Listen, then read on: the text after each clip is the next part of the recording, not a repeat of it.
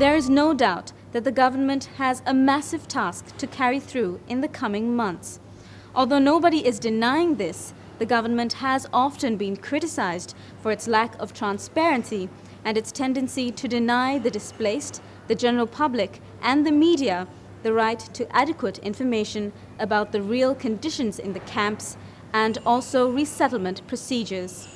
For those still in the camps who have suffered so much already, their ordeal seems far from over.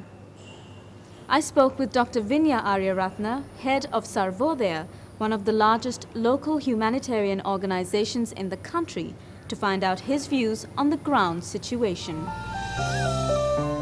Your organization, Sarvodaya, has been one that has had access to the camp steadily at a time when access is quite hard to come by. Can you give me an idea of the ground situation as it stands right now? Yes, actually the Sarvodaya activities were quite easy to start at the beginning because we already had a presence in the area, because we have been engaged in various development and relief activities even before the displacement took place in Vavuniya. So therefore it was not a matter of we having access after the event, but we just extended our normal services to respond to an emergency situation. At the moment, we are serving about 60,000 people out of these 240,000 odd IDPs who are in the Manik farm. In terms of the conditions, you can't give one straight answer whether the conditions are good or bad. It depends on the zone that you are looking at. There are zones which have been set up from January, which have better facilities and conform to international humanitarian standards. Then there are other zones, because of the sheer numbers, the services are not still up to the standard. For example, the ratio of toilets to number of individuals is still not up to the mark. We need about 15,000 toilets, but we only have about 10,000 at the moment. So there are serious deficiencies. Then also with the current expectations of the rains coming, then the preparedness is still inadequate. So we are facing great challenges. So the facilities and the services range from quite satisfactory to quite unsatisfactory.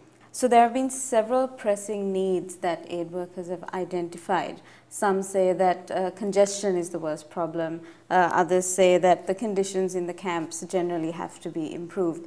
In your opinion, what is the most urgent, pressing problem at the moment? The basic needs are being met. The quality of those services have to be improved, no question about it. But I think the large numbers, even with so much work done by the government and humanitarian organizations, it's just not possible to maintain high quality services for this number of people. So decongestion is important. People have to move out to smaller camps or to go back to their original places of residence. That has to happen. But there are other pressing needs. For example, still the family reunification process is slow.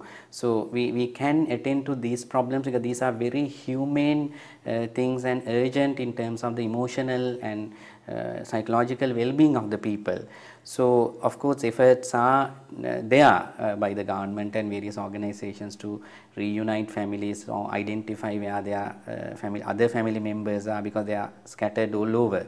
Some are in hospital. Is it happening fast enough? No, I think it can be improved very much. I think this is an urgent need that has to happen.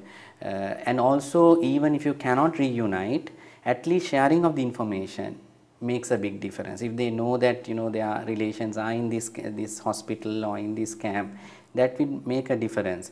Then I think it's also fair by the people if they know what is the general time frame that they can go back to their homes. So the government has come up with a 180-day plan and things are happening, and I hope that process gets expedited and the people, they have a right to know. Okay, but now the government has to deal with this massive task of resettlement, and according to the government, they have to balance these two concerns, the defense concern and the humanitarian concern. And these two usually clash because restriction of movement, that's all because of security reasons.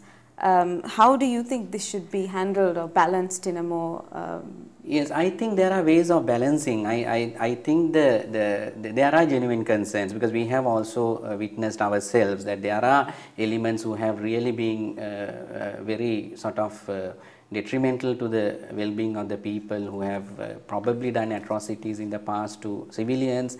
So there is a security element there, but I think that can be expedited if that process is made transparent. This is what is happening, and this is how the judicial process is taking place. So we know that certain individuals are identified and detained, and they are in camps, and once the judicial process takes place, it's a very very legal, within the law process, but that has to be expedited, because you can't just say that security delays things indefinitely. So now the government has planned to resettle thousands within the coming weeks. Do you know anything about this program, how it's progressing? Yes, the government has identified certain areas where people can move without much difficulty, where landmine problem is not there, where people have been living until very recent times, where they are confident of the infrastructure support and security and so on. So we are made to understand that people have been now resettled in areas in Mana, we know, and we are also involved in that process. In Jaffna, people have been moved. We don't know exactly the areas and the numbers, but altogether, also in the eastern province, people have been sent back.